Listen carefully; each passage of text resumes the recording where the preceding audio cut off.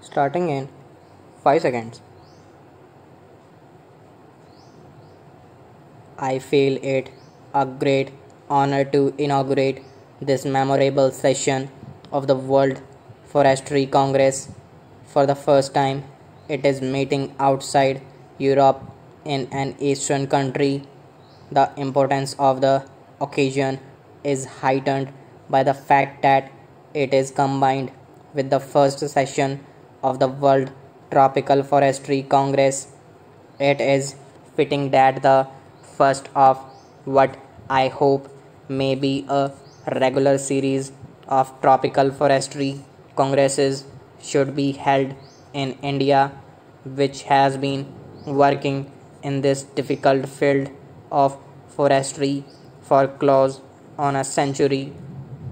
I am therefore happy that the offer of the Government of India to undertake responsibility for holding the Fourth World Forestry Congress was accepted by the Food and Agriculture Organization.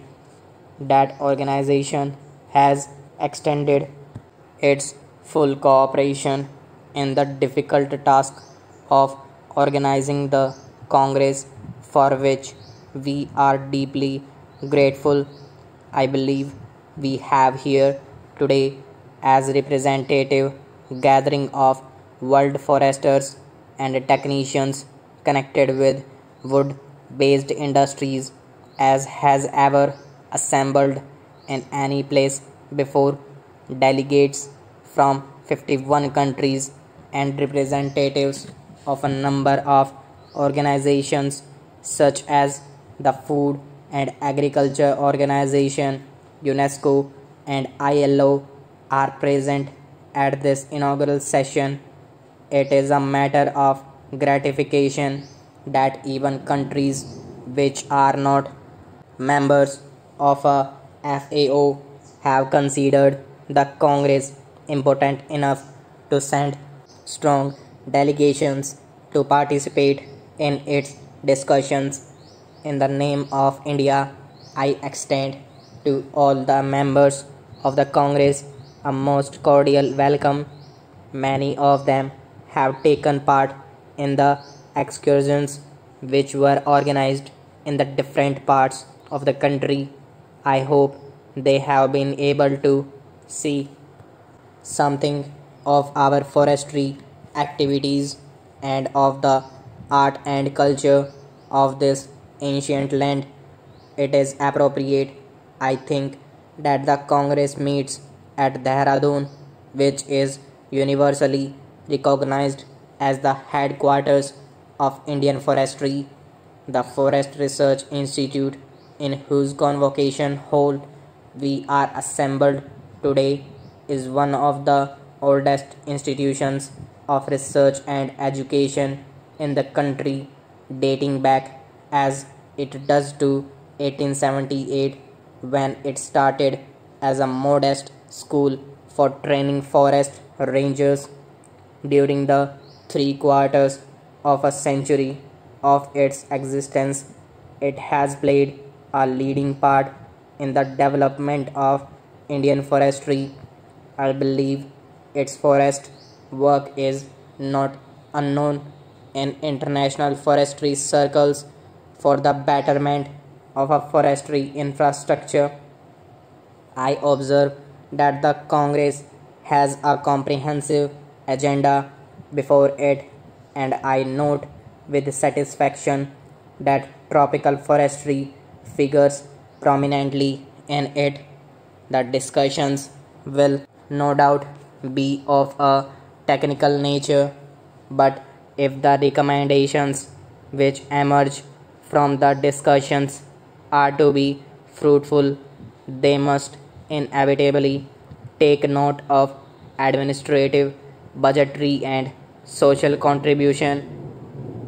Forestry is not an end in itself as an aspect of land utilization.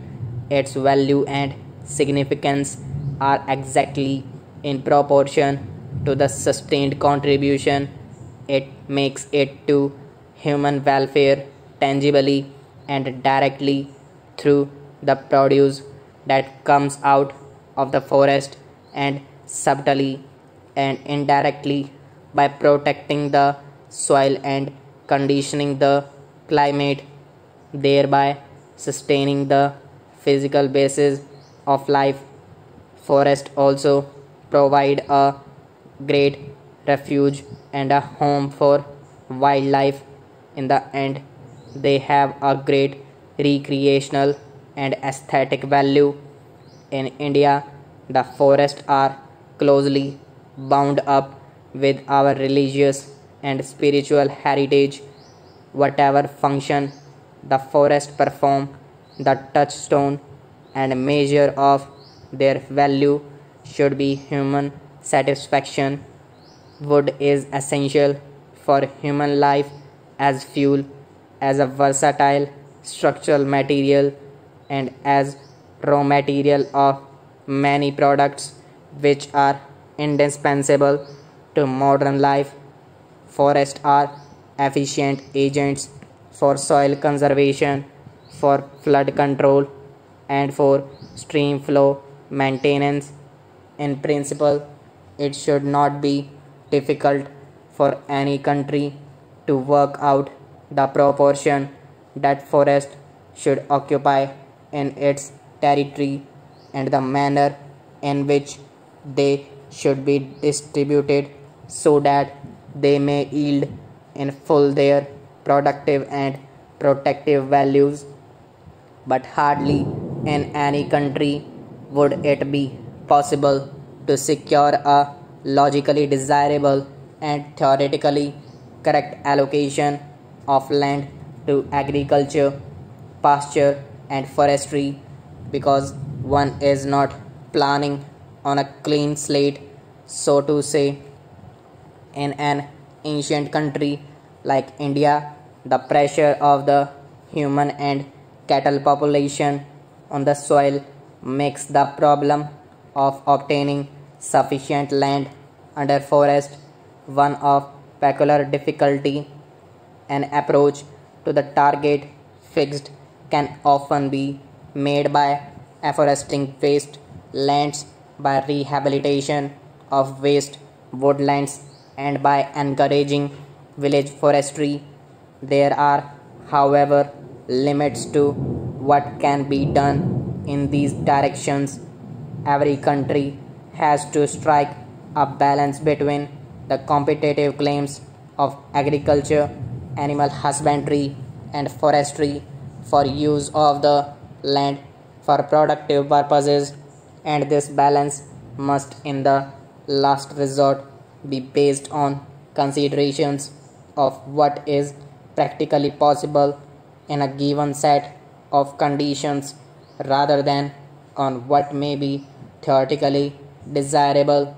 In the older countries, it may happen that the area under forest plus the area available for afforestation is less than what is considered the desirable minimum now. Stop.